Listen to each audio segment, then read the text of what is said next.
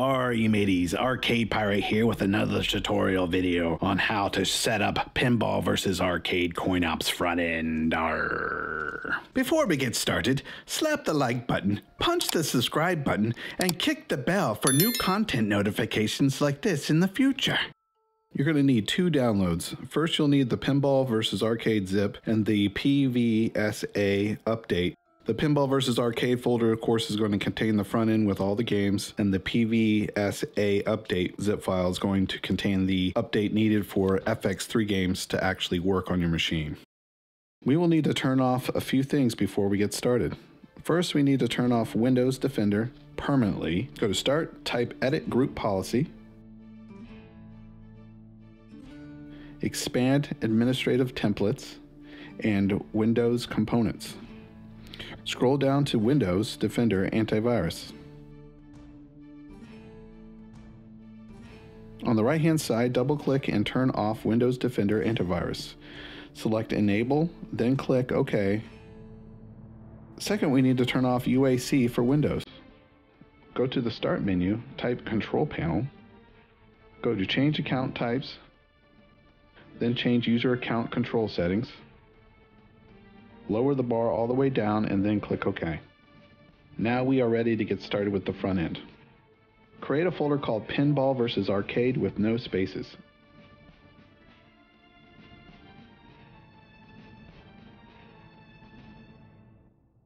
Now extract all the files to this folder. Go into the folder called Fixes When Not Working and install DirectX 9 and Microsoft Visual C++.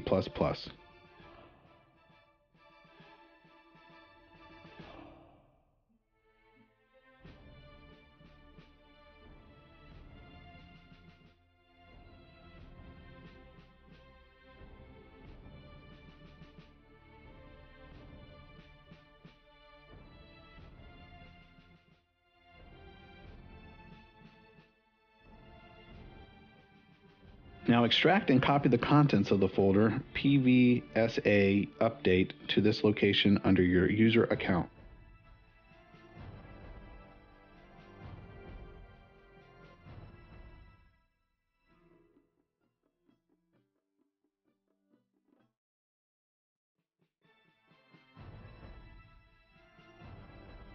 Go into the Pinball vs. Arcade folder and open the Emulators folder. Open pbaconfig.execute and navigate to the Display DX11 tab.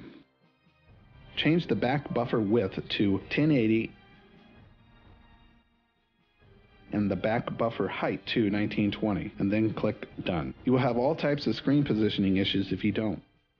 If you plan on running the front end with just an Xbox controller, then you're almost set. But if you want to set up the build like mine, then you will need to download two more programs. The first one is called Hotkey and the second is UAC Pass.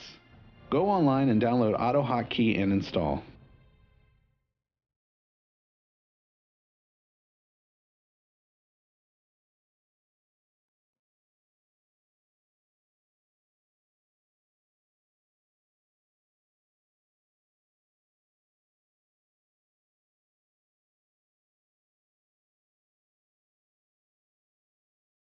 After installing the program, right-click on your desktop and select New Auto Hotkey Script. Name the script Pinball Arcade Exit.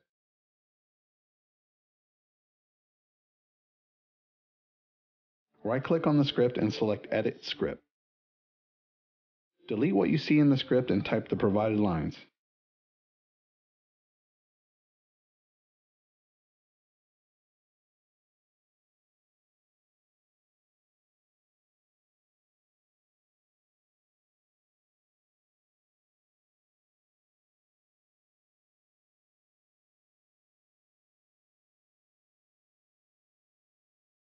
After saving the script, right-click on the script and select Compile Script. This will generate a new AutoHot script.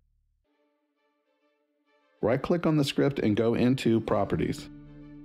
Under Compatibility, check the box for Run this program as an administrator and then click OK. For some reason, Pinball Arcade will not close with Command Alt F4, so we just created a script that will force it to close. The key for closing is set to letter K. We will map this button later in Joytokey. Now download UAC Pass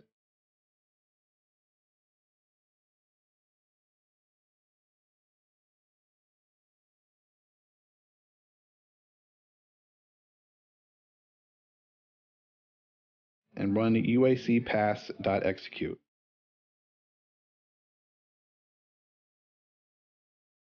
Click the Unlock button in My Desktop checkbox. Make sure all the settings look the same as what you see now. Drag and drop the new Pinball Arcade Exit Auto Hotkey script into UAC Pass. You will see it appear on the desktop. Open up the Start menu and type Run. Type the provided line into Run and click OK. This will open the Startup Program location. Drag the newly created Auto Hotkey script into this location.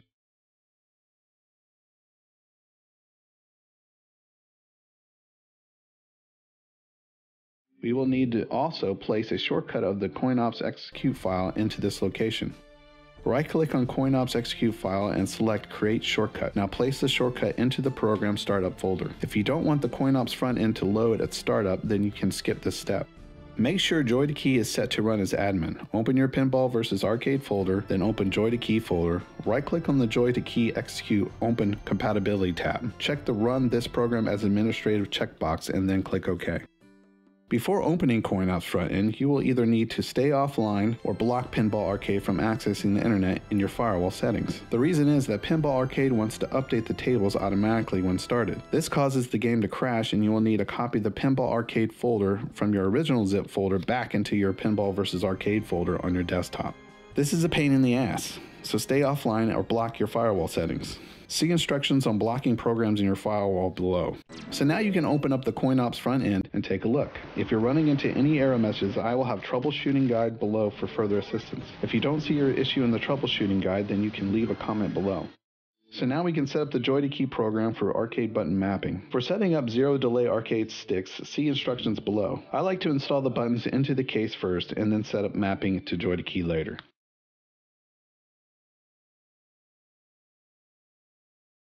So when opening Joytokey, you will see joystick 1 and joystick 2. I set up a third joystick because I have an Xbox controller plugged into the computer.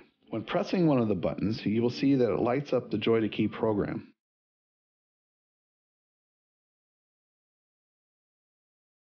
To map this button, just double-click the location and the Choose One Function category for this button window will come up. Under the keyboard emulation, you can set your keys. To make sure you set the correct keys for each command, load tables from each game and change the controls you want them set to. I set all the controls for each game, FX2, FX3, and Pinball Arcade to the same buttons. So for example, I set the flipper buttons to left shift and right shift for all games. I would write down all the controls you set for each game and go into Joytokey and map them. For control buttons like pause and exit, you can set multiple keys for each button. Let's take a look at my exit button configuration in Joytokey. So when I press the exit button, Joytokey will press K, Alt F4, and Q. The K is the auto hotkey script that we created for exiting Pinball Arcade. The Alt F4 is for exiting FX2 and FX3. The Q is for closing main. It might take a few tries to get everything up and running correctly, but when you do, oh hell, it's the best feeling. For the arcade games, you will need to go into your Pinball vs. Arcade folder, emulators, MAME, CFG, and open the default file. You can make changes to all your controls in this location. After making changes, save the document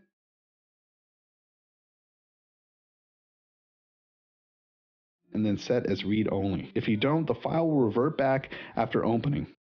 Take your time in this location. I will provide my default file below.